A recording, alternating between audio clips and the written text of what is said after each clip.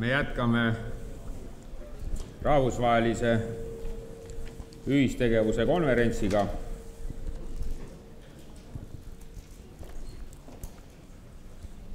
Ja meie järgmine rahvusvaheline esineja räägib siis teemal põllumajandusühistute hetkeolukord Hispaania näitel, puu- ja köögivilja sektori näide ANECOOPi näitel.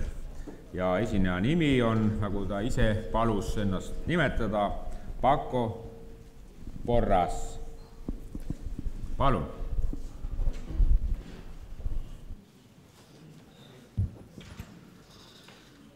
Good evening or morning, ladies and gentlemen. Thank you all for coming, and thanks to the organization for inviting me to participate. Tartu and Spain are far in distance, but close in terms of agricultural problems.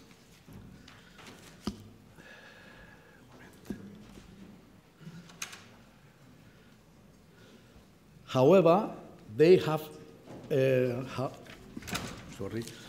this is, in global terms, the evolution of the numbers of Spanish agri-food cooperatives.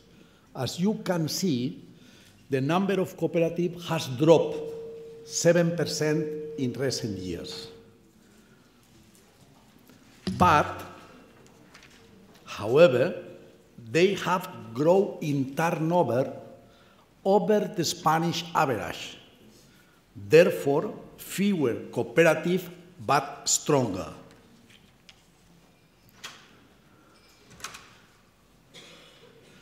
That is apart from the work from Professor Bigman, but I live there because that is the official definition from European Union of cooperatives.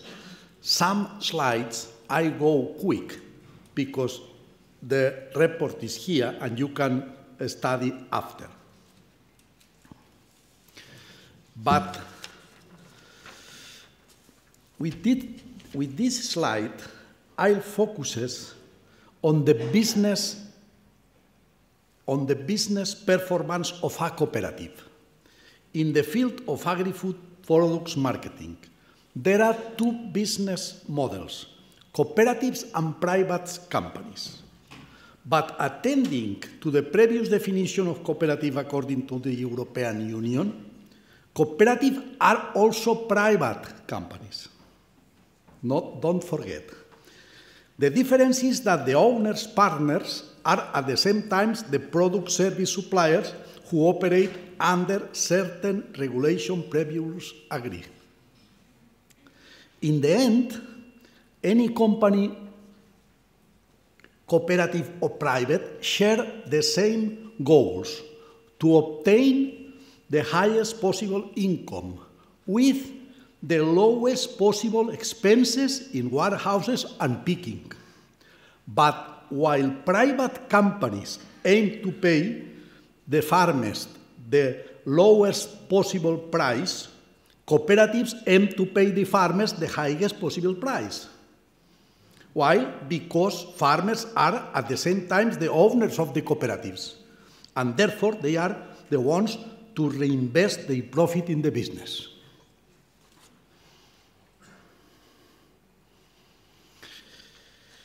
The aim of first-year cooperative is to enable growers reach together objectives that are impossible to be reached by them individually.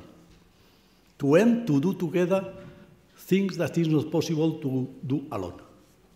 Finish. If we speak about second-tier cooperative, it's exactly the same. And don't forget that the constant concentration of demand by concentration or large distribution chains make many first-tier cooperatives too small. And then that's exactly the same. I apologize now because I did not know the program today until Monday. I have dared to talk a little about cereals and dairy products when I see that in this forum there are real specialists, sorry for the daring. But to have one idea about Estonia,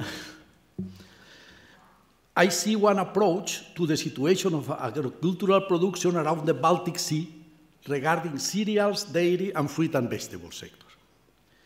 The following data are having been obtained out of the great study made from the European Union by the University of Wageningen under the title Support for Farmers Cooperatives.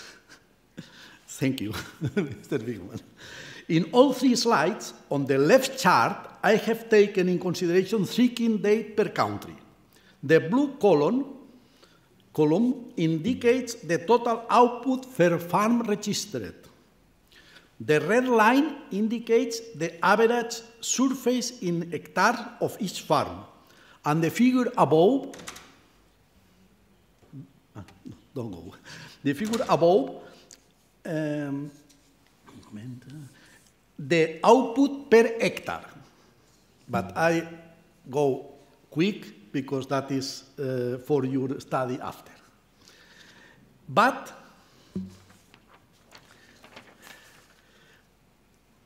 this chart includes a list of the cooperative from these 6 countries per sector. In this case, is the cereal. When we allow here the dairy sector,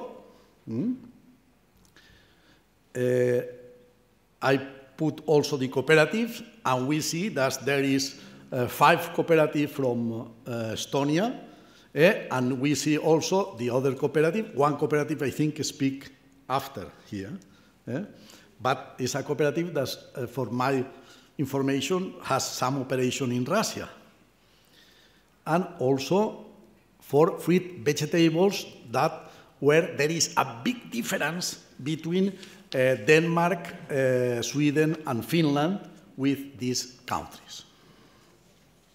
And we do the same. Okay.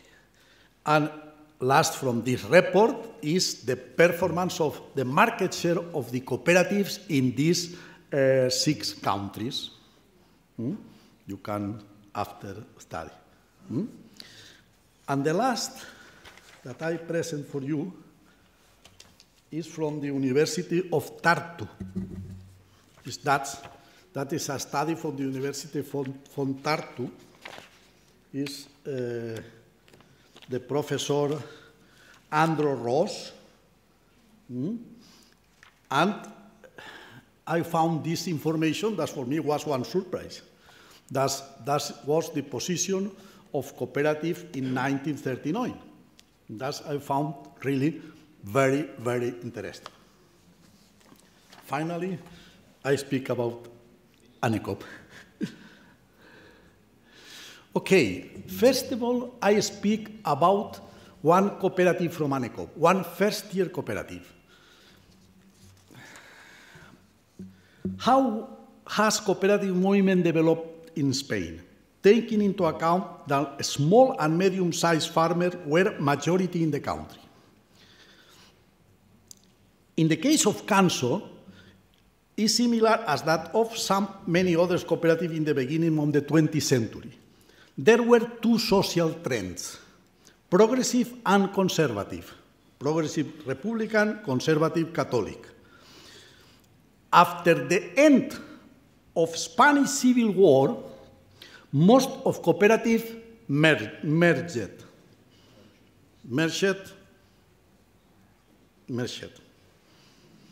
thus losing any kind of political connotation, and that was Canso. That was in the beginning, already in the beginning, in the middle of the century, the export from oranges, that was oranges, some oranges for here, for these countries. And that is already in the 70s.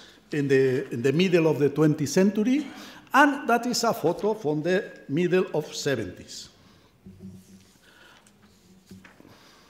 And what was happened in the middle of 80s, coinciding with the political change in Spain from dictatorship to democracy, many first-tier cooperatives considered the need to organize themselves into second-tier cooperatives due to the reason I explained earlier. Thus, CANSO participate in the foundation of three of the most important second-tier cooperatives in Spain. Banco de Crédito Cooperativo, which groups provide banking services to local credit cooperatives, such as the Caja Rural de la Alcudia headquarters of CANSO. Coarval, the first cooperative in Spain in fertilizers, phytosanitary products and fuels. And also ANECOOP, for fruit and vegetable marketing. In the three cooperatives, CANSO has a very active participation and is usually present in the governing boards with a representative.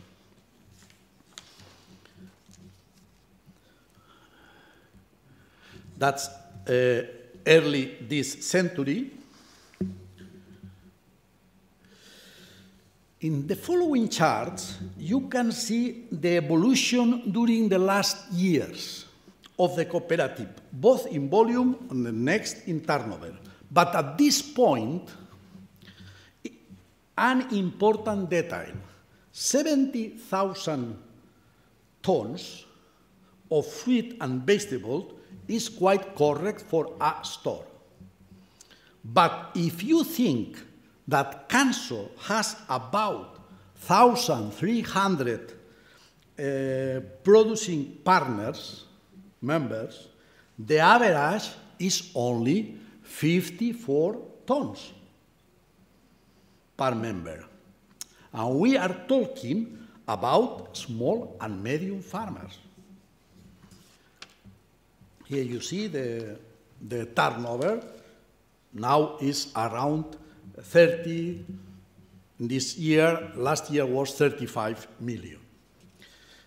But don't forget, 1,300 farmers who intervene democratically in the government of the cooperative, and sometimes it's not pleasant. ANECOOP. ANECOOP is an example of second-tier cooperative. ANECOOP is a cooperative of cooperatives made up of 69 members COOPs, which represent the interests of nearly 27,000 farmers all over Spain.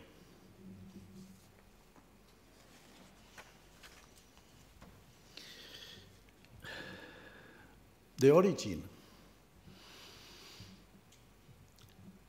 At the beginning of the 70s, purchase of citrus from eastern countries were state contracts, only one contract per country, and were controlled in this time in Spain by the aristocracy of private exporters.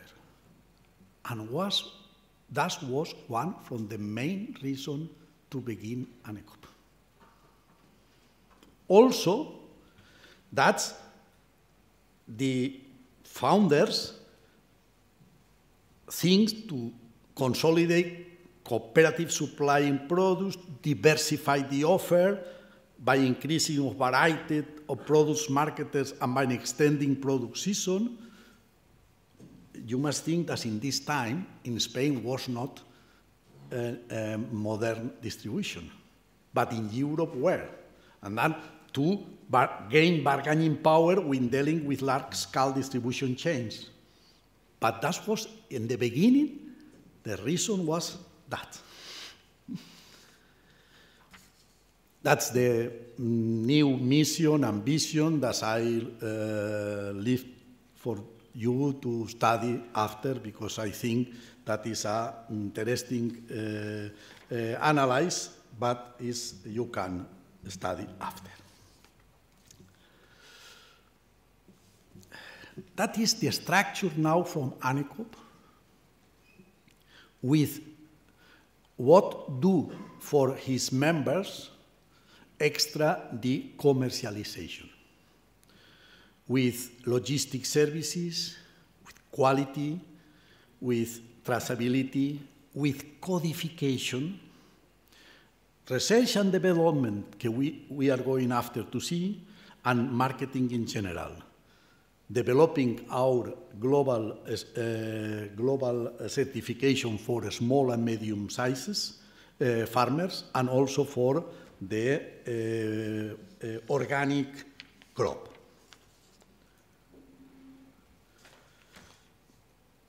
In this chart, we can see where ANECOOP's members are located.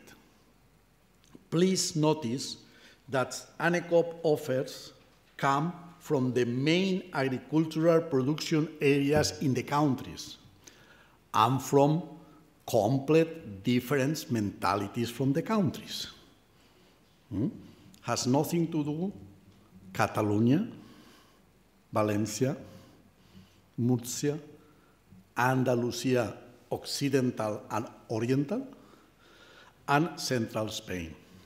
I guarantee you, nothing to do. In this chart, you can see the sales development of the cooperative by group of products: citrus, vegetables, fruit, and wines.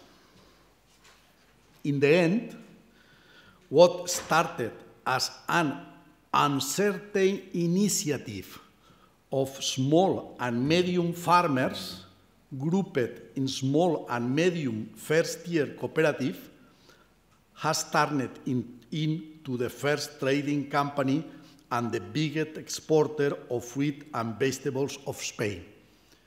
I guarantee you that these old export aristocracy private don't think that that was possible. We also don't know.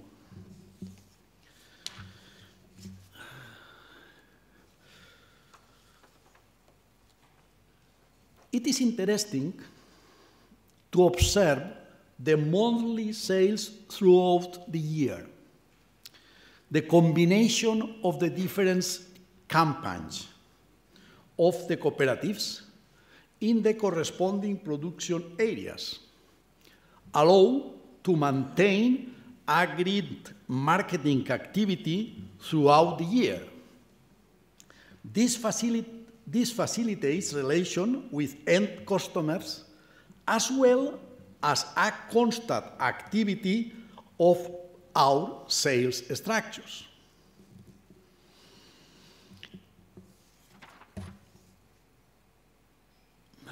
Governing bodies. Here we have the governing structure of the cooperative. The members of the board are elected for 4 years, but every 2 years, half of the board change. The number of votes of each cooperative is directly related to the sales made through ANECOOP, not one cooperative, one vote. All production areas are represented in the governing board. Naturally, an assembly of 69 members is less numerous than the assembly of council with 1,300. But if we think that the average turnover of cooperatives through ANECOOP is close to €1 million, the discussion can also be complicated.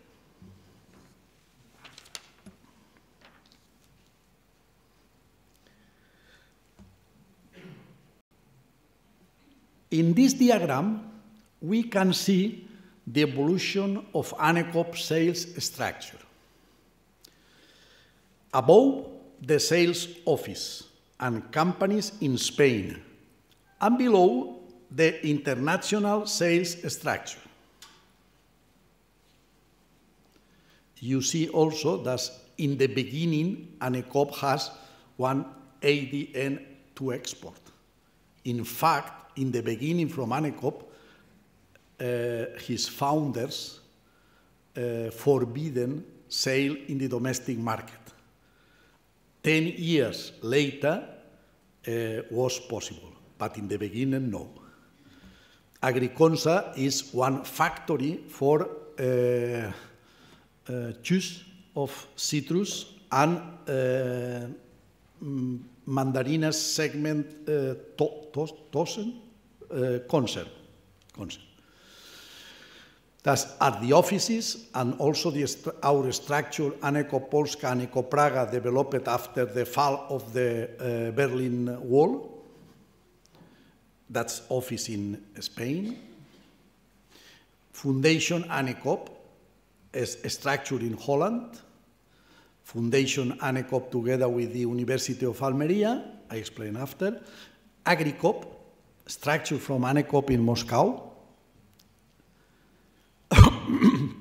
ANECOOP Asia with other color because that is only developed for wine in Hong Kong. And also Solagora.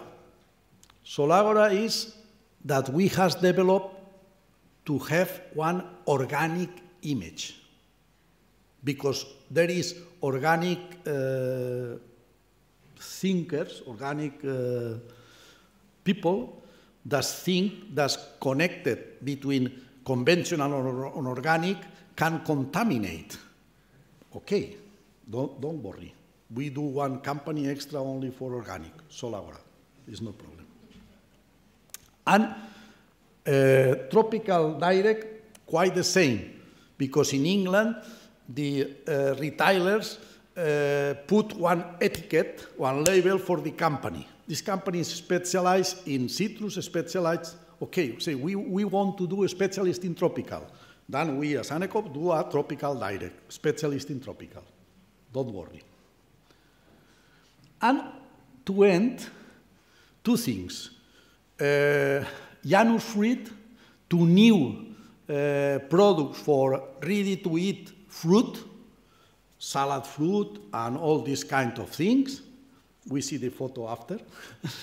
And Exóticos del Sur, that is to, you know, not only because the climate change, but it's clear that Spain is the unique country from Europe that we have tropical areas. In Almeria and Malaga, you know, because your holidays, but it's very tropical. And dort we has developed new plantation from mango, from chirimoya. Chirimoya is already known, but also from papaya. And then to develop that, we have done Exóticos del Sur. That is the structure from the photo. Okay. This is the impact of our export. Very small. As you can see, ANECOOP accounts for an average 5% of total Spanish export of fruit and vegetables. But don't forget that Spain, the leader of total export from fruit or vegetables in the world, export 14 million tons from fruit and vegetables. With 5%, we are the first, and the second company is less as 2%. Very small in market share, but that is the, okay. Like you say, in fruit and vegetables, our main destination is Europe market. That is normal for this kind of products. If we see in names from countries, we see that France, Spain, of course, Germany, then Italy, Poland, We are selling here in Estonia for Maxima, for Prisma, for Rimi, is normal. Sure, you has it from us, mainly persimmon, sure. Curious that for the wine in ANECOOP is only 5% from our turnover, but with 35 million for bottled wine is not bad, but you can see that the destination is completely different because it's another business, and interesting that Russia, naturally for alcohol, is not possible to organize ban.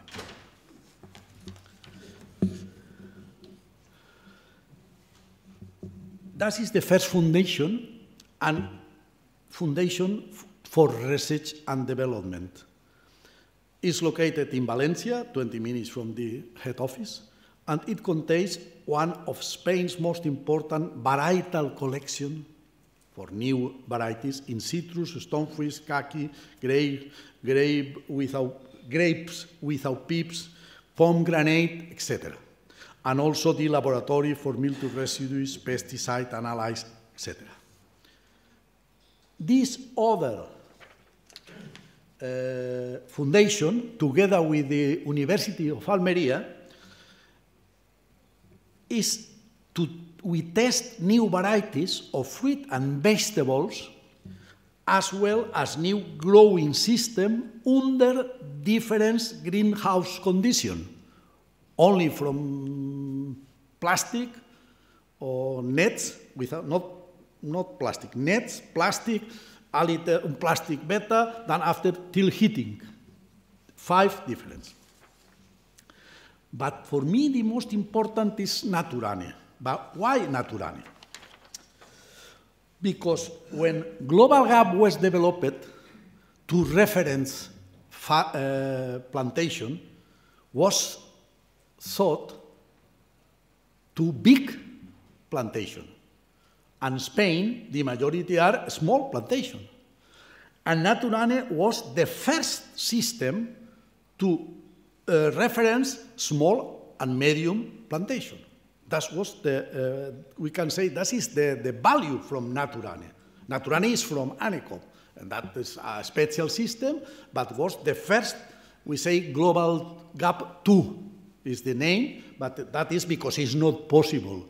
You must think that, for instance, in my cooperative, where I am a son of one farmer, I am today a member, the average from our plantation are less as half hectare.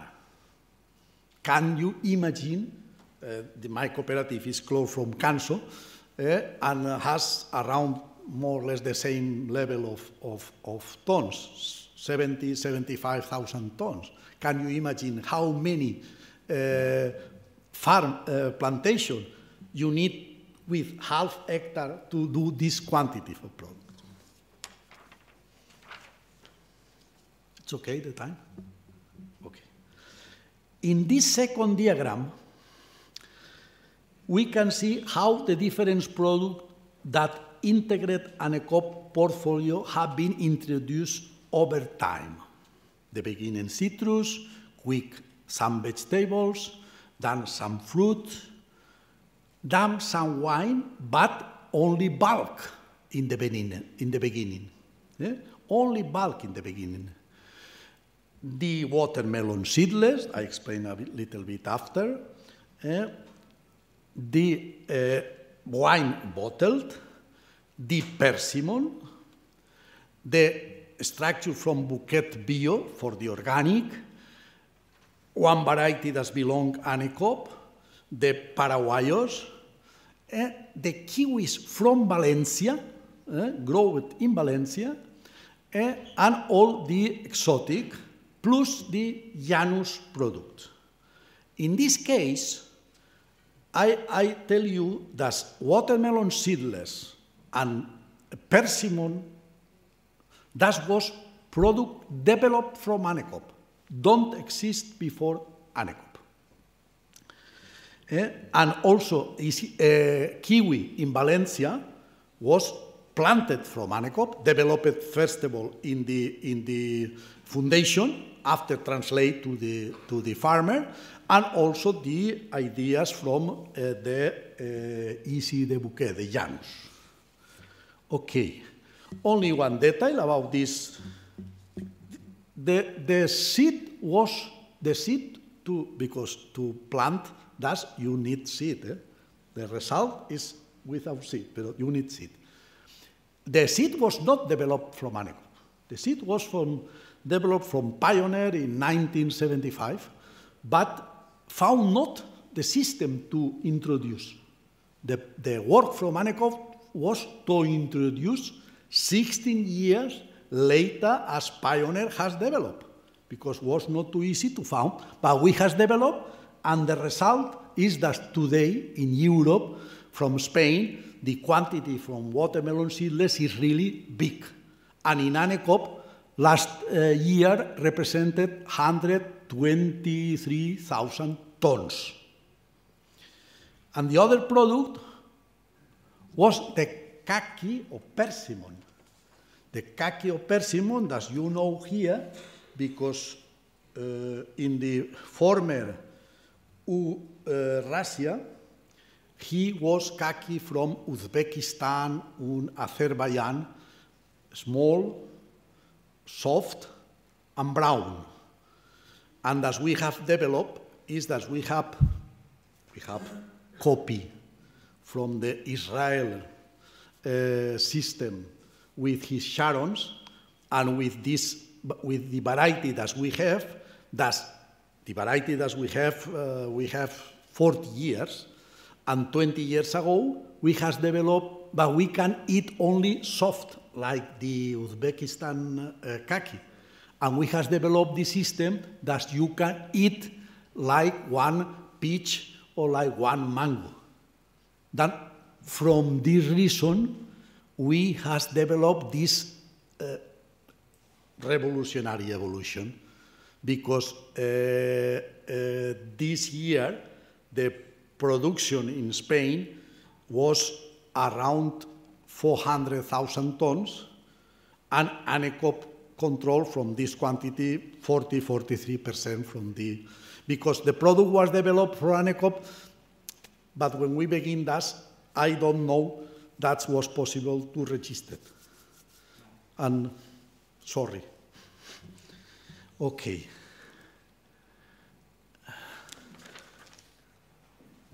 Other histories. Yeah, other histories that we are always in these questions, all that. And that is that I explained you about the Janus fruit, where we have developed not only these sticks from carrots, but with the sauce or the sticks from celery, or the mix from different fruit, also with some hummus or some, all these kind of things that now all people try to buy in the convenience shops, clothes from the university or clothes from the central city, or all these things. Yeah? Okay, and finally, naturally, we have our market strategy to present in conference. But the reality is that to end, we do a lot of private label, because the strength from the distribution is so big that to end we do a lot of private label. With the products that we can resist, we resist and we invest, but the strength from the distribution is really too big. To end, some conclusion for you, special for the farmers. No farmer from l'Alcúdia, is the town where is Canso, even the big ones, will have ever been able to become or represent what ANECOOP does. Never. And no one of ANECOOP's member cooperatives, even the big ones, would have even able to become or represent what ANECOOP does. Thank you very much.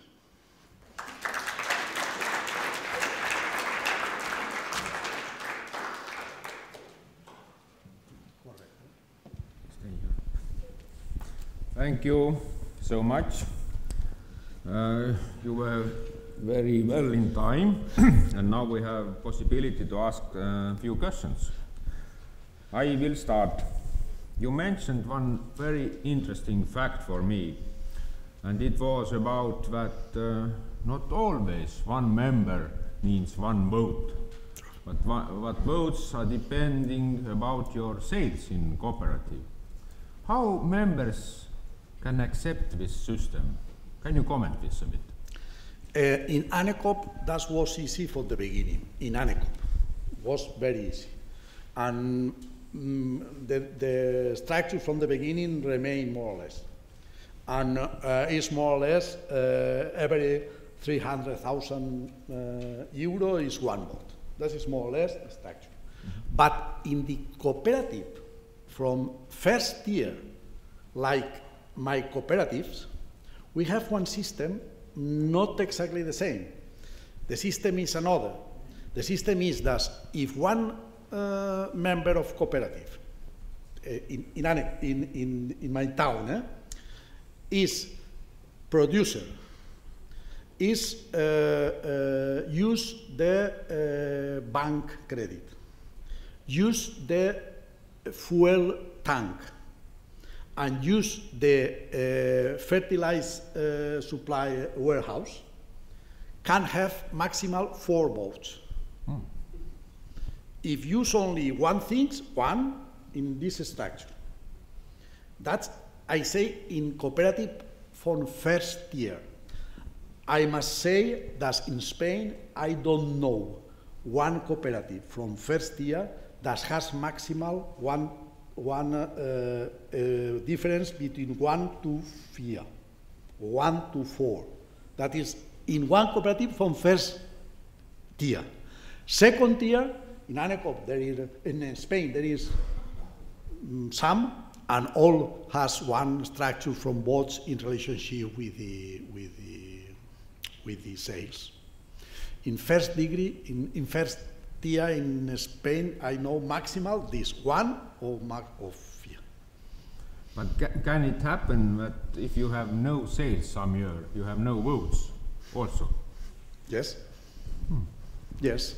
Yes, because, for instance, I told you, in my home, we live 3 persons. Only one has fields. The other 2 use the cooperative from different things, for different questions. But in the moment that we voted in the cooperative, only myself, I have 4, the other 3 persons has only 1. That is in the culture, we can say. Nii, palun tõstke käsi saalist, kes soovib esitada küsimust nüüd. Meil on see võimalus. Ja kui käsi tõuseb, siis tuleb kohe mikrofon. Kes soovib küsida, palun? Eesti keeles saab küsida. Käsi ei tõusnud. Täname meie esinejat Borrasi ja ka temale tore kingitus Eestist. Suur aitäh, thank you very much.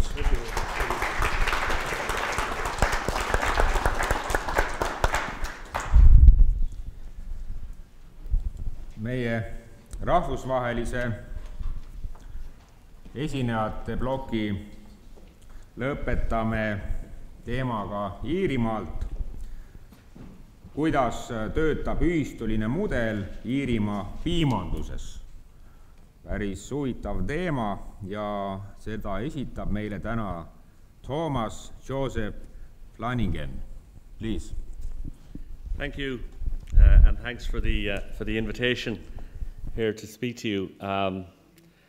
I guess I was asked to talk about how the cooperative model works for dairy in Ireland, so I'll try to speak about that. I'm not coming here with all the answers. Sometimes I have more questions than answers, but we have some experience, and my organisation next year will be 125 years old, so we'll have been 125 years learning and 125 years making mistakes and sometimes doing things right. Just so you understand, I'm from Ireland. Eric Michaels was talking earlier, and he talked about, he had a lovely graph, picture that showed how small or how big Canada was relative to the countries that you're familiar with. Ireland is a lot closer in size. I just did a quick Google search there earlier, and I see that Ireland, the island, is 84,000 square kilometres compared to 45 for Estonia. So we're not quite twice the size of Estonia, and that's the island of Ireland. Just a little bit of background on ICOS. We represent about 130 cooperative businesses and organisations in Ireland.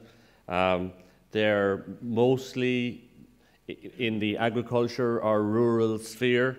You may recognise some of the names up there, you may not. Some of them are dairy cooperatives, some of them are livestock cooperatives, some of them are farm services cooperatives. So there's about 130 of them.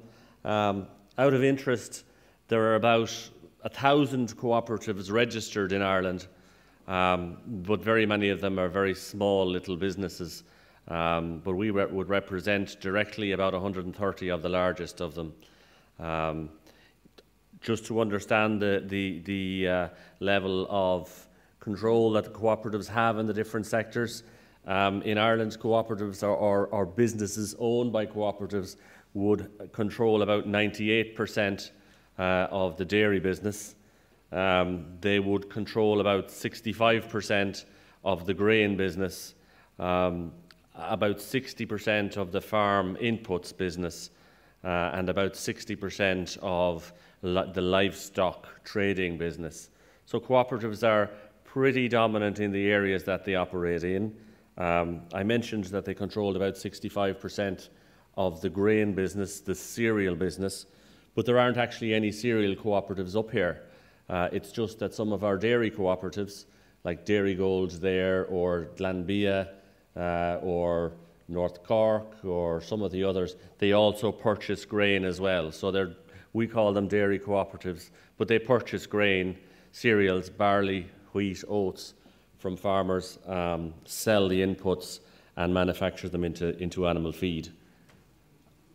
This is ICOS. We're based right in the centre of Dublin, and we provide, there's about 15 people within ICOS, about 15 staff, and we provide professional services to our members.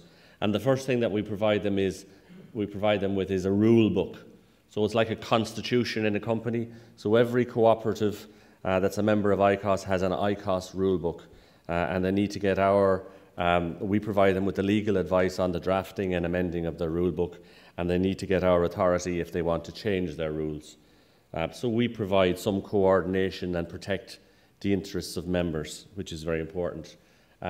So I don't want to repeat what was said earlier. What is a cooperative?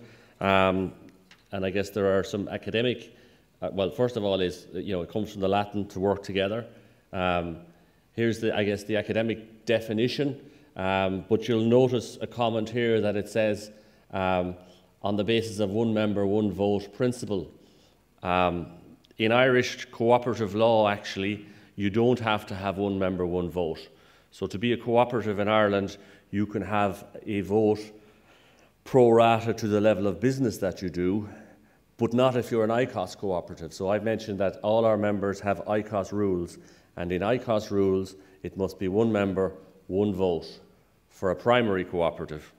We have some secondary cooperatives as well, like Paco mentioned, which are cooperatives of cooperatives, and they can have weighted voting.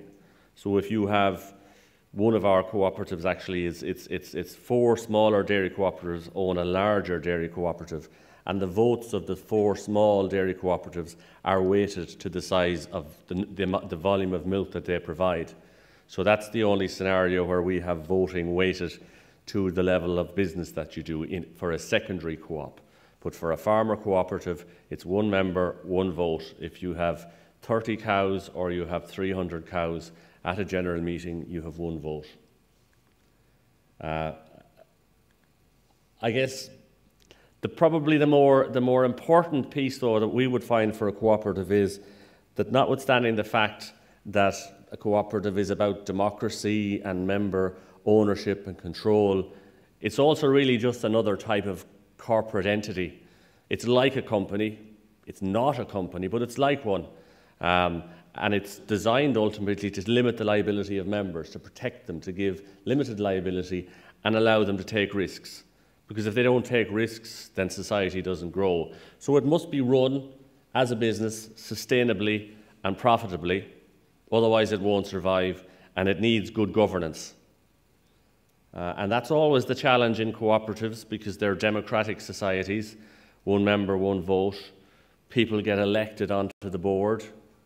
And sometimes, just like in your parliaments, the people who get elected are the most popular people, or the most popular people get elected. That doesn't necessarily mean they're the best people to direct the business. It doesn't mean that they're the people who will take the best decisions, but they're the most popular people. So that's always a challenge in cooperatives, just like it is in governance, to make sure that we have good decisions. So what does a cooperative mean in dairy? Fundamentally, it's about collaboration, cooperation, pooling of resources to collect, process and market milk. Why? Because milk processing facilities are expensive. Stainless steel is very, very expensive. Farmers on their own can't face the market, can't reach the market. One individual farmer could probably pasteurise and package some milk for the local town of 1,000 people, but they can't go to China with their product. They can't go to Africa with their product. So that's why you need a cooperative to allow you to do that in a way that it gives you some control. And farmers, dairy farmers particularly, can't constantly negotiate conditions with third parties. There's an interesting story from Ireland about why we have 98% cooperatives at 98% of the dairy business, 65% of the grain, and 0% of the beef processing business, and 0% of the pig processing business. But particularly they have no control whatsoever or no business within beef processing. 35 years ago, cooperatives controlled the majority of the beef processing in Ireland, but now they have no beef business. So there is an argument, or there's a question to be asked, why don't cooperatives, or why didn't cooperatives survive in the beef business when they've survived in the dairy business? And maybe one of the arguments is that, well, dairy farmers need somebody to send a truck in through their gate every day or every 2 days to collect the milk, because the dairy farmer just can't afford to be on the phone every day trying to negotiate milk price. Whereas with beef, if somebody has some cattle to sell, they maybe sell some cattle 2 or 3 times a year. They can do a different deal 3 or 4 times in the year depending on what the prices are. So the cooperatives just don't fit that niche as well.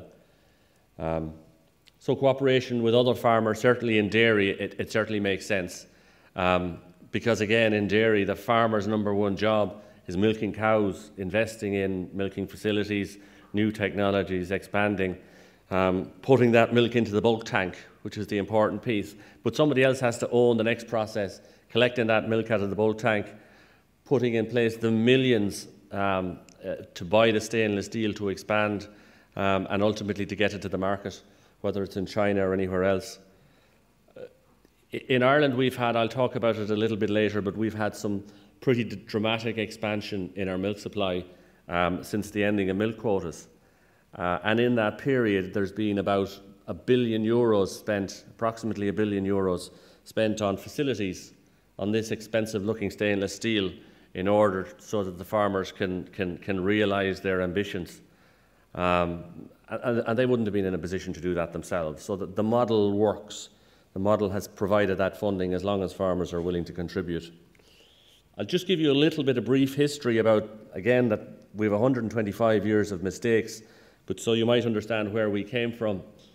We like to think we're in a pretty good position at the moment, but we weren't always. So Ireland was a poor country. some ways we still are a poor country, but our history in dairy, particularly in the 1800s, we've had about 800 years of being ruled by the British, and that was a difficult time in Ireland. Particularly the 1800s was a very difficult time where we had a series of famines, and our population went from 8 million over a period of about 15 years down to about 4 million for the entire island. So the population halved. So we were in a very poor way due to famine and emigration. Farms were very small, people were very poor. We had a traditional business of supplying butter to Britain and to the British Empire. And these were individuals who had one cow, milking that cow, churning the butter at home manually, and somehow trying to get into a supply chain to export product across the world. So therefore, they weren't in a strong position. There were issues with quality because individual farmers making butter in a wooden churn, perhaps the technology wasn't great and perhaps the hygiene wasn't brilliant. So we started to get surpassed in other markets. So in the British market, the Danes started to organise themselves a little bit, and they started to push the Irish out of the British market. And also there were new technologies emerging. So the De Laval steam separator was introduced in Sweden, and that just brought Sweden and the Nordic countries so much further ahead, and we were being left behind. And something needed to be done to move a dairy industry from hundreds of thousands of people, each one with one of these things, to a position where we could export. And that was our conduit to the world market back in the 1800s. That's the Cork butter market, and our butter was exported in these barrels to the Caribbean and India and everywhere else that the British, the parts of the world that the British used to rule.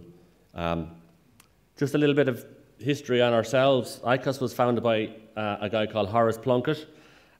He was a unionist, so when he was a young man, he supported the union with the United Kingdom. He didn't believe in an independent Ireland. He changed his mind later. He was a landowner, so he owned a lot of land, and he was a businessman. But in his young life, he had asthma, and he had lung problems, and the wet, damp air in Ireland didn't suit him, so he went as a young man to Wyoming in the United States, and he started ranching, and he became very wealthy. Then he came back to Ireland, saw how poor the people were in Ireland, and decided he'd help them. So from 1889 onwards, he started to establish cooperative creameries, so small local creameries, and in 1894 he founded the IAOS, the Irish Agricultural Organisation Society, which ICOS evolved out of. And that's what those creameries looked like in the early days, probably very similar to what they looked like in Estonian history as well, and that's a version from the 1930s. But just so you can understand again our history, which has been difficult, full of mistakes, and not at all smooth. When the creameries were set up first, by 1914 there were about 1,000 cooperatives and nearly 90,000 members. So at every small little rural area there was a cooperative creamery, and each one with, I guess, an average of about 90 members. And that's what the country looked like at the time. These things were dotted everywhere. Geographically more so in the southwest and this part of the north, because that's what the soil was suited for at the time. So the farms down here were suited to dairying. They were smallish farms, and here they were smallish farms. Over here the farms were too small and the soil was too difficult, so no dairying. And all along here and up along this eastern coast, the farms were too big and the farmers were too wealthy. They weren't bothered milking cows. They could grow arable crops and have sheep and things. So these were the farmers that were probably small enough that they could have 1 or 2 cows and had reasonable soil, and they owned their land. But there were difficult times in rural Ireland. We had a war of independence from the British, which really started about 1916 and finished about 1921. When we finished our war of independence and we achieved independence, we decided that we'd have a civil war because we were so happy fighting with the British. We said we'd fight ourselves. And that was a difficult time, because when we had a civil war and we achieved our independence from Britain, we then had an economic war with Britain. We fell out with them. It was like Brexit way back when. And at the time, the British banned all imports from Ireland, and Ireland banned all imports from Britain. And they were our nearest neighbour and our traditional trading partner, and we couldn't export to them, and they refused to import from us. So very many of our cooperatives failed because the British market was closed. And actually in 1927, we achieved properly our independence in 1922, but in 1927, the state, the government at the time, the new government, which was only 5 years old, set up a company, a state enterprise, to rescue all the creameries that had actually failed. They had gone broke because they had no markets. So the new government, one of the first things it did was it set up a company called the Dairy Disposal Company, which purchased all the creameries which had failed and undertook to run them until they could be re-merged back into cooperatives again. And in some cases that took 50 years. So we had a slow, painful evolution until the 1970s when we prepared for entry into the EEC. So the only reason I show you this picture and go through this story is to show you that whilst I have some understanding of where you're coming from on the cooperative side and why there are challenges in establishing cooperatives and it's not easy, and I don't think the human's instinct is to cooperate. I think all of us as humans, our instinct is to be independent. But sometimes you do have to cooperate. And I think we've learned that over 125 years in a very messy way, in a very expensive way. But we finally are happy now, I think, that the model does work. So we're the ultimate slow learners, but I think we're sure now. So anyway, from the 1970s when we joined the EEC, in 1973, our cooperative started to invest in technology. Prior to that, the very traditional dairy model was farmers brought their milk to a creamery, the cream was churned, made into butter, and the farmer took home the skim milk and it was fed to pigs. And that model existed from the 1890s up until the early 1970s, and it's only from the 1970s onwards that the new technology around drying was introduced. From the time we joined the EEC as it was until 1983, we doubled our milk volume. So we had a 100% increase in volume from 73 to 83, and we were on a growing trajectory, and we were very happy. We thought we were going to take over the world. And then milk quotas were introduced in 1984, and suddenly we had to stop. And as a result, we had stagnation in milk volume for 30 years. So we had, our cooperatives many of them had merged and become more sophisticated, more efficient businesses, and they were ready to, produce more and more milk, and next thing, milk quotas. And that was devastating for many of the co-ops. So a lot of them evolved into other businesses. They got involved in pigs, in agribusiness, in consumer foods, lots of other businesses, because the milk business was stagnating. Just a little bit of background on the dairy industry. We have a total milk production in the Republic of Ireland of about 7 billion litres. If you add Northern Ireland, which is the northern quarter of the island, maybe it's 1/5 of the island, Northern Ireland, they have 2 billion litres. So we have an all-Ireland dairy economy. Milk flows north and south. There's no border in the dairy business. So in total, there's about 9 billion litres of milk on the island. But of our 7 billion litres, only 7% is liquid. So there's 4.7 million people in the Republic of Ireland. We can't drink 7 billion litres. So we drink about 500 million litres, which is a lot of milk, but the rest of it has to be processed. About 98% of milk is purchased by cooperatives. Our companies related to cooperatives, owned or related to cooperatives. We've 10 milk processors, which are either co-ops or are owned by co-ops. We have an additional 12 other cooperatives which purchase milk. But very many of those are actually shareholders in the bigger cooperatives. Some of the bigger cooperatives, one of them is a secondary cooperative, and probably 3 others have amongst their shareholders, so most of their shareholders are ordinary members, but some of their shareholders are small cooperatives. So that's why we have 10 processors and 12 other cooperatives, some of whom are shareholders in the processing cooperatives. And most of our cooperatives are multi-purpose, so they're doing other things other than processing milk. They are purchasing grain, they're manufacturing feed, selling fertilizer, selling hardware, selling fuel, farm requisites, etc. Some of them have wind farms. One of them owns a hotel in Berlin. They do lots of different things. And the business, the dairy business, is a €3 billion business. Just again, so you understand sort of the island and where it is. That's a clear day. We rarely get clear days, but the satellite flew over on that clear day. So just so you understand, and I'll talk a little bit later on about Brexit, but the border between this is Northern Ireland here, and the border between Northern Ireland and the Republic of Ireland is a very, very, very twisty line that goes up and down here through lakes. It goes back up down here and back around here again. So that's the entire island of Ireland. These are the cooperatives. This is Glanbia. This is the biggest one. This purchases about 2.5 billion litres of milk. So it's a big company in Ireland. It also owns a big share in Glanbia PLC, which is a public company, which is the biggest manufacturer of cheese in the US. But that's a different company within the Glanbia family. So that's the biggest entity. The second biggest cooperative is this one now, Lakeland. It used to be the fourth biggest, but about a month ago it merged with this one and is taking this one over. So now it'll have about 1.8 billion litres.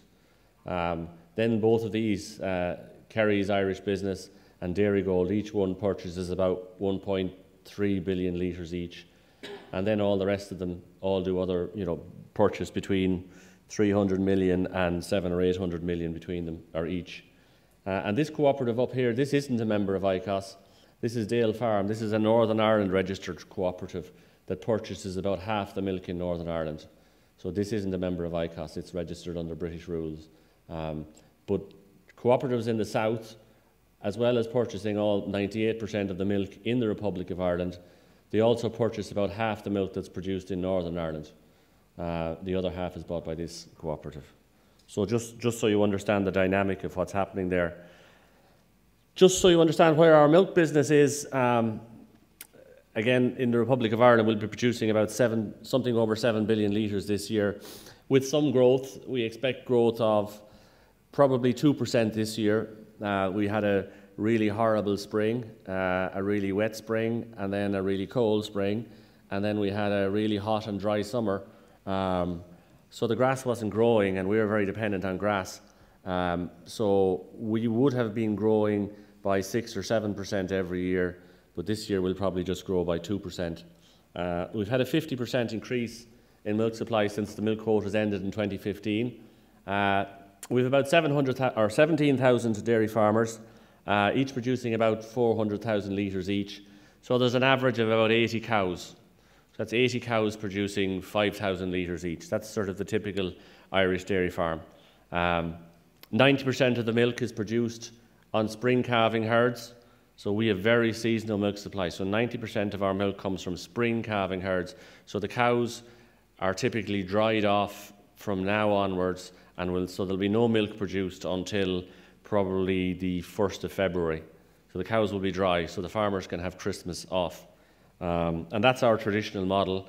There's about 10% of the milk is produced in year-round calving herds. So the calves in those herds, cows calve in the autumn and in the spring. And those herds supply the local liquid milk market and some small markets that need year-round milk. But 90% of our milk is very, very seasonal. And 90% of our production is exported because we only have 4.7 million people. So this is our production. It's very, very seasonal. So we produce in the peak months. Well, this is how our production has grown in the last number of years. So this is from 2000 up to 2017, and this is our monthly supply.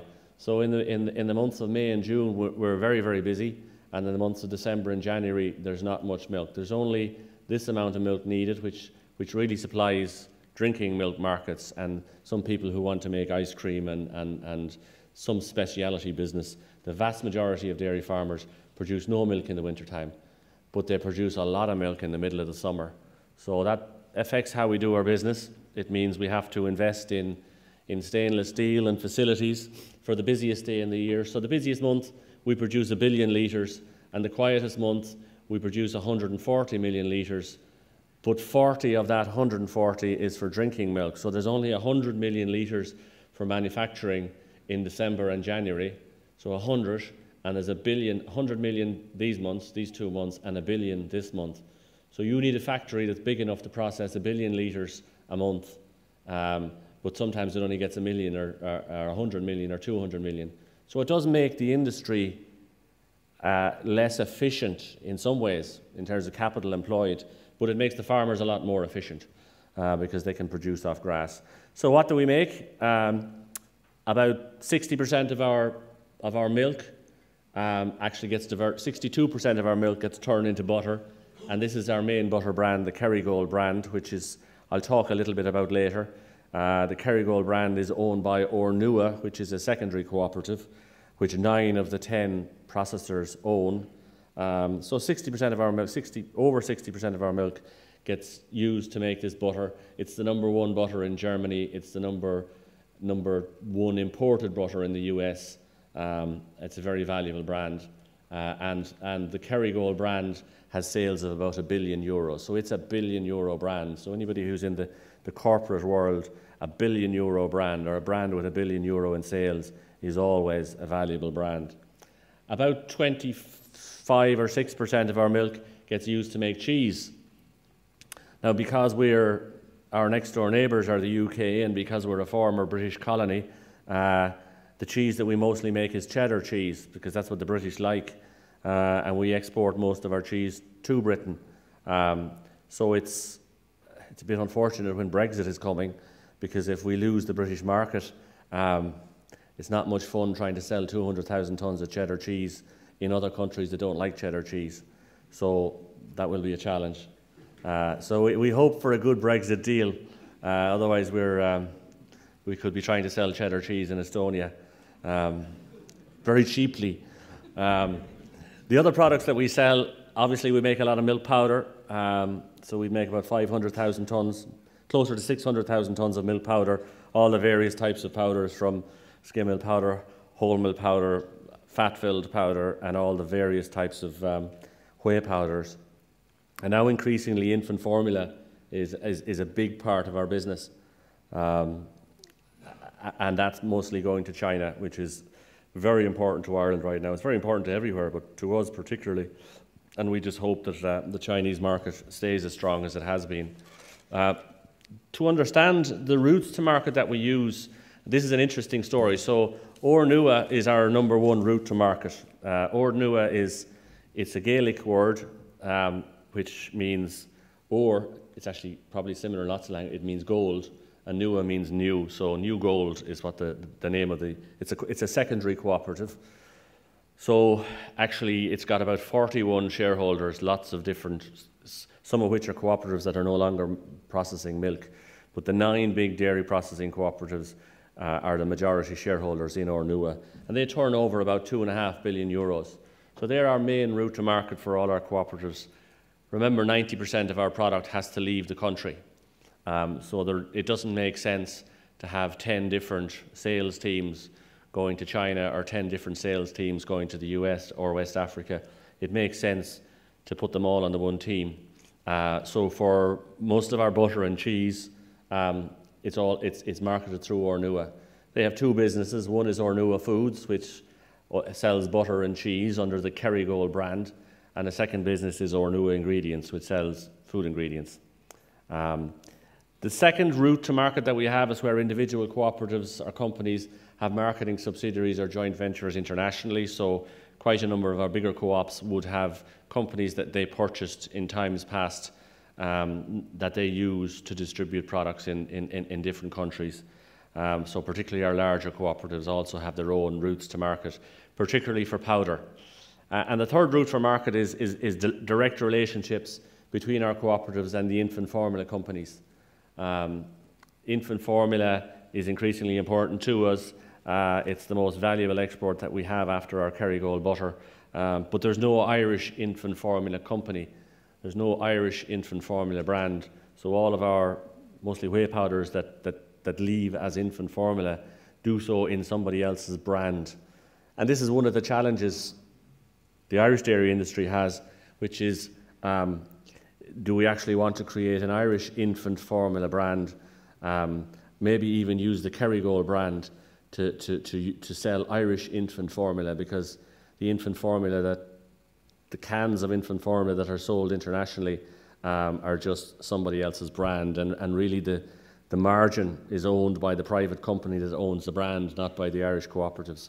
So that's a challenge that we have, and we have to answer that question. I don't know what the answer is. Just in terms of our total food and drink exports then, so you can understand where we come from, we export at the moment about 12 billion euros, because again, we have a small domestic market, so we've got to ship. So our total food and drink exports are about 12 billion. Of that, international markets 32%, other EU markets 35%, so, and 35 for the UK. So that's our total food and drink. So EU, UK, and world markets, about a third each. And these of that 12 billion, about 30% is dairy, and meat and livestock is about 31%. So the areas that we're involved in, they're about 30%. So about 60% of that 12 billion comes from either dairy or mostly beef. Just a short word on the beef sector, because it's all private companies, no cooperatives. The beef sector in Ireland is about half of it comes from beef breeds of cows, so Charolais and Limousins and Belgian Blues, and half comes as byproducts of the dairy sector, so the beef, the bull calves of the dairy sector. So we would produce about 600,000 tonnes of beef, so we're big beef exporters, but unfortunately half of that goes to the UK. That's good at the moment because the UK is the highest paying European beef market. So if you're going to the market with the highest price, that's pretty good. But then if you get thrown out of that market, it's not very good. So we have some pretty severe worries at the moment on the beef side. So it's very important to get a good Brexit deal. And also, if we don't get a good Brexit deal, there's 300,000 tonnes of Irish beef going to find its way to supermarket shelves all over Europe at a discounted price. So that's no good for anybody. So we need a good Brexit deal so as not to lose our biggest customer. And our beef exports are about 2.5 billion, but all from private companies.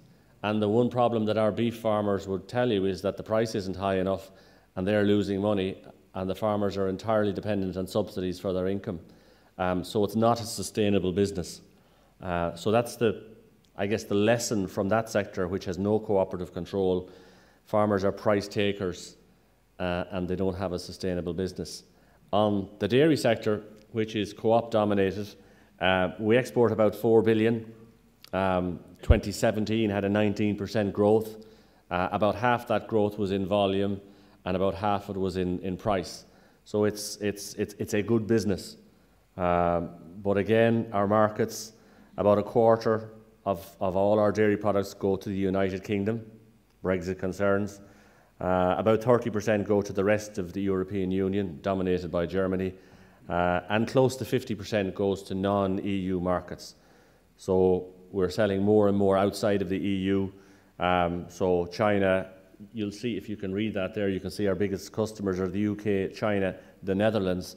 I'd say you'd be surprised to hear, our Dutch friend would be surprised to hear that the Netherlands is our third biggest market, but that's a statistical glitch when product is distributed via the Netherlands, Germany and the United States. So those are the markets that we sell to on the dairy side.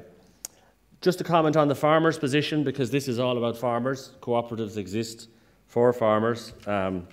I constantly have to remind, I guess, our own people in Ireland about the fact that the farmer works for the cooperative, the cooperative doesn't work for the farmer, because I guess sometimes when cooperatives get big, and the comment was made earlier, the bigger the cooperative gets, sometimes it gets a little bit corporate, and the ordinary person who gets up in the morning to milk cows, it's a long way up to the boardroom. And I think somehow, I was asked to mention for a while here, communications. Sometimes the challenge when your cooperative gets bigger and bigger, you have several tiers of representation before you get to the board, and that's a challenge in a big cooperative. So the cooperative always needs to remember it works for the farmer, not the other way around. So just so you understand the farmer's position, Ireland, I said earlier, had about 70,000 square kilometres, which is about 7 million hectares. I think the maths are right.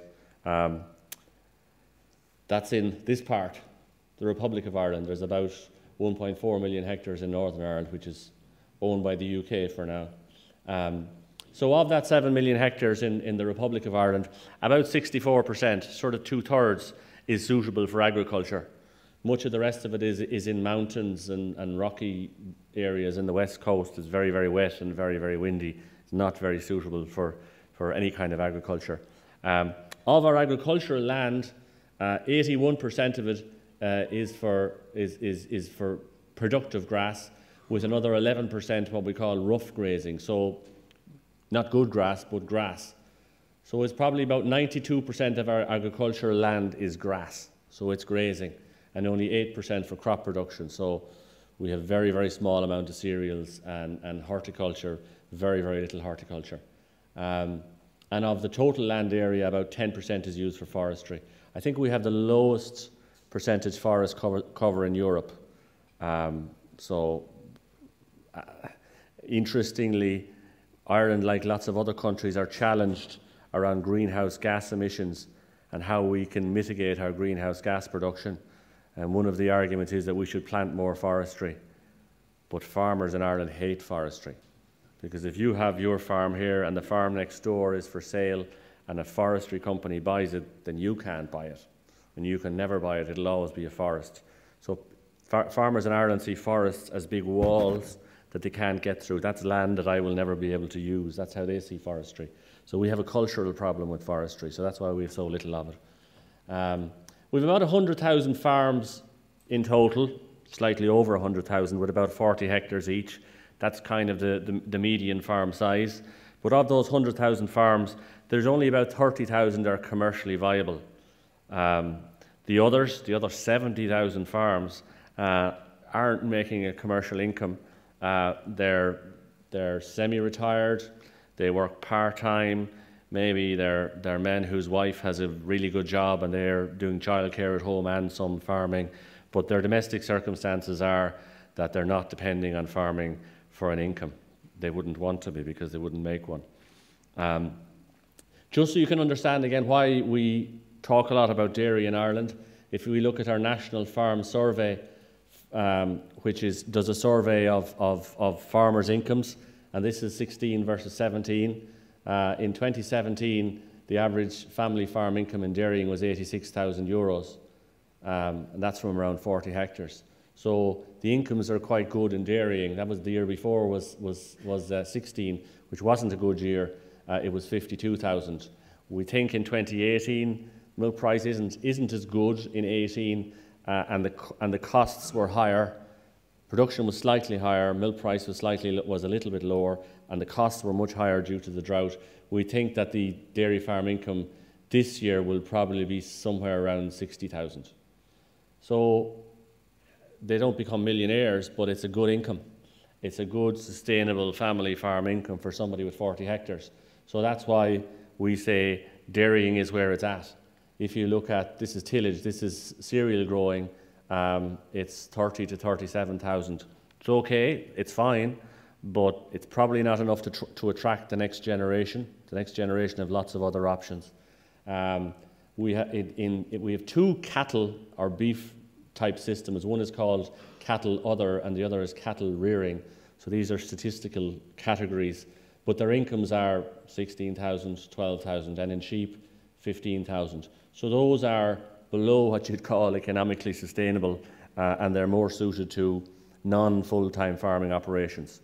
So really, if we're looking at where's the future of Irish farming for the next generation, it's got to be dairy cows, because nothing else gives an income, and that's where our cooperatives are in this business. A number of our cooperatives are in livestock trading, so selling live animals from one farm to another, or in farm services or farm supports, but not in the beef business.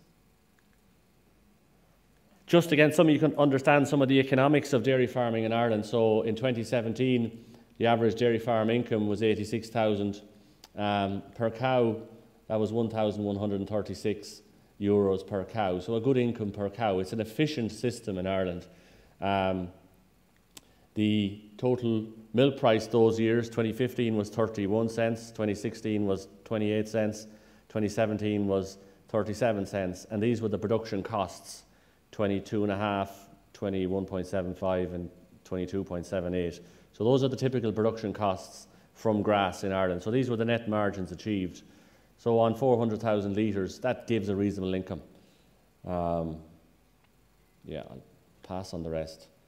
So grass is what makes our production system efficient. It's what makes us stand out, and it's what makes the system sustainable. And it's around that business, it's around the grass production system that our co-ops have developed their business. I've just about 5 minutes left, so I'll move on. Just one, there was a question asked earlier about what's the best way to communicate between farmers, and I'll just address it now. Because in Ireland, the most efficient way that farmers have learned the skills to become efficient is through a structure called discussion groups. So we have about 17,000 dairy farmers, and like every population, you have some really, really good, efficient ones, and you have a middle tier, and then you have some people that are less efficient and slower to adopt new technologies.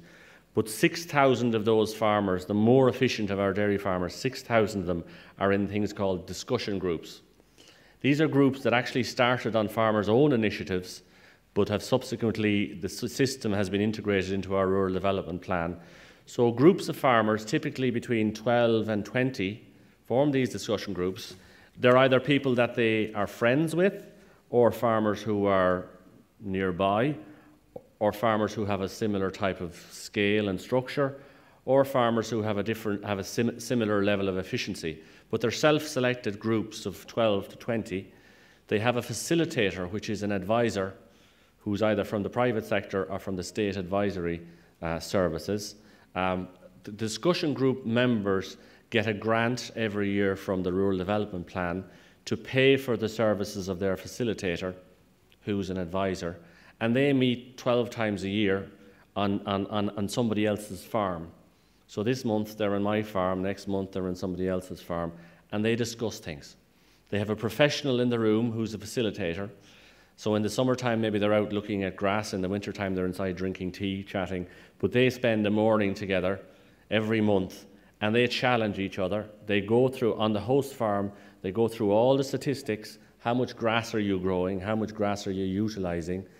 What's the kilos of solids produced per cow, per hectare? And all the KPIs, the key performance indicators that are relevant to those farmers are discussed by those 12 to 15 people. And they challenge each other. Again, they're all peers. So you don't have one guy who's super and one guy who's not very good in the same room, because they would have no empathy, they'd have no connection. But when you have 12 or 15 people who are very closely aligned, who have a degree of competitiveness. An interesting story would be that a dairy farmer would tell you, we have a system nationally in Ireland where every farm is inspected by the state services every 18 months. So we have this quality inspection, and farmers make sure the place is really clean and spotless and there's no rubbish anywhere. And if you talk to a farmer, you say, well, what's it like when you're getting ready for the inspection? And he says, yeah, I try to tidy the place up when I have the inspection, but I try harder to tidy it up when I have my discussion group. So the place is even cleaner when the discussion group comes, because that's just peer pressure. And that is the system that works very well for us. So it's peers, it's farmers, with a facilitator in the room that can verify figures and stats, etc. And they raise their own standard. So anyway, a few issues, major challenges that our co-ops are facing, and maybe how we might address them as cooperatives. On the operation side of things, I mentioned earlier that we had a dramatic expansion in milk supply over the last 3 or 4 years. One of the big challenges was to provide sustainable expansion opportunities. Like, it's all very well to produce 50% more milk, but what are you going to do with 50% more milk? Where are you going to go? Every market that you're selling to is full.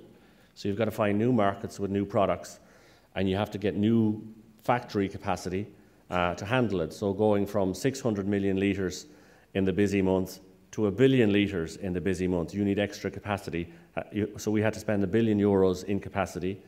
We had to find markets for this product because none of our competitors in European markets was going to let us take their market, and that's correct. And we had to innovate. So that's a big challenge for cooperatives, and that takes good governance and it takes sound structures.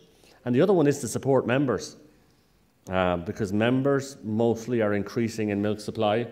They have to borrow more money, and they have to learn new skills, and they have to become more resilient, and that's a challenge. And they also have to be profitable. The sustainability challenge is one that's particularly pertinent in Ireland, because we're increasing in milk supply, and we will really struggle to reach our greenhouse gas limits as we increase our milk supply. So we've put together a national sort of brand called Origin Green, which tries to focus farmers on reducing greenhouse gas, on protecting water and air quality, and on protecting habitats. So there is a massive amount of work going on currently in Ireland of inspections on farms and advice to farmers around mitigation, reduction of greenhouse gas production, and improvements in air and water quality, and soon to happen now, work on protecting habitats. The volatility challenge that was mentioned earlier, in the real market we've been seeing prices ranging from close enough to 20 cents per litre to nearly 40% per litre. And the normal family farm, which is an unincorporated sole trader, it's almost impossible for them to survive that. So in order to survive that, the first thing that a farmer can do is just increase efficiency at farm level, make more profit when the price is good. So the discussion groups I mentioned earlier are a key part of that. Moving up the value chain away from commodities and in towards infant formula and specialised nutrition, and developing tools like fixed price schemes. And this has been developed over the last 5 years in Ireland. The first co-op to do it was Glanbia, but now Ornua, which is the secondary cooperative, is making offerings available to the other cooperatives so that farmers can fix a milk price for a period between 1 year and generally 3 years. So the farmers made an offer: would you like to lock in 20%, 10% of your milk over this period, and the price offered is 31.7 cents a litre, or whatever it is on the day. And I would say probably over 20% of our milk is currently in fixed price schemes, so that farmers know what they're getting for that portion of their milk. That's a key offering. Another challenge is around the policy side. I mentioned earlier, the dairy economy is doing very well, and Dublin actually as a city is just like Tallinn, it's doing really well, but the rest of the rural economy is doing very badly. So we have a two-speed economy, so it's a challenge for all of us to try to figure out how do we address rural decline for those people that aren't dairy farmers. 70% of farmers aren't economically sustainable. Dairy incomes are very good, but ordinary farmer incomes are very poor. And we need to attract a new generation of farmers. The average age is 57. There are lots of young people coming into dairying, but there's no young people coming into the beef sector, which isn't sustainable. So we need to figure that one out. This is just to capture some of the services that the co-ops provide. Our dairy farms are smaller than yours, so there are 80 cows. So somebody with 80 cows, it's a small business, and they don't have access to a lot of specialist expertise unless we can put it in place. So these are some of the structures that our cooperatives have put in place around the farmers. IFAC is a farm accountancy cooperative. Milkflex is a low-cost credit system provided by the cooperatives and a non-bank lender. IMQCS is a cooperative that trains milking machine technicians to make sure that they do their job right. I discussed the fixed milk price schemes. Teagasc is the state advisory service, but all the cooperatives run joint programs with Teagasc, with the state advisory service, to provide good, cheap advice, good free advice to dairy farmers. Origin Green is our environmental sustainability initiative. We have cattle breeding companies that are owned by the cooperatives to make sure that the best genetics are available, etc., etc. And just before I finish up, Brexit is the big challenge that we face. I read on Twitter today that we may have a solution. I don't know. We're losing a very important market. 37% of our food and drink, half our beef, a third of our dairy, over half our cheese. Well, we could have substantial additional costs and tariffs and a big drop in the UK pound. That's what the Northern Ireland border looks like at the minute, with holes in it. If we were to put up cameras, it would look worse. The border is 500 kilometres long. It's got 275 crossings.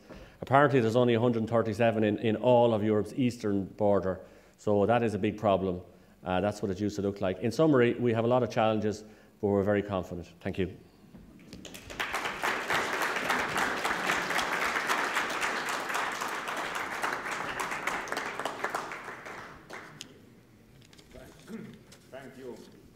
Thank you so much.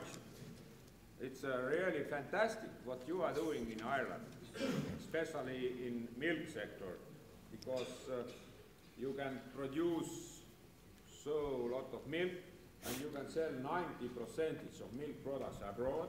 You can make very good profit.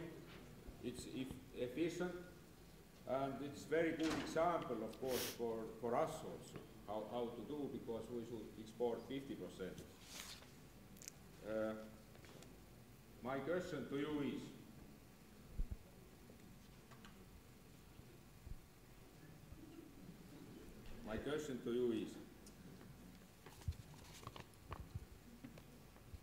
now is in the world globalization, and world is smaller and smaller, and some companies have started to think about cross-border co-ops already. What do you think? When comes time when ICOS is taking members from East Europe, for example? Well, ICOS wouldn't, but would an Irish cooperative look to become cross-border? Well, they are cross-border already in that they have members in Northern Ireland. So 3 or 4 of our cooperatives have members in Northern Ireland. So Ireland as an island is one dairy economy, even though there's 2 political jurisdictions.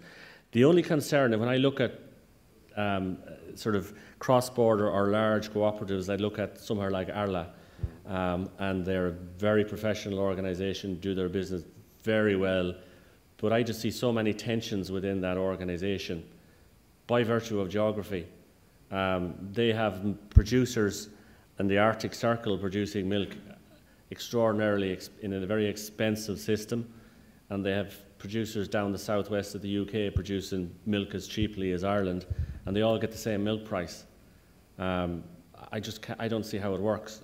And as cooperatives get bigger and bigger, like ICOS is in favour of consolidation, but the big challenge is as the cooperative gets bigger and bigger, the farmers get further and further from the decision making, and that's a huge challenge. Thank you. Kas meil on saalist esinejale küsimusi? Palun, tõstke käsi, kes soovib.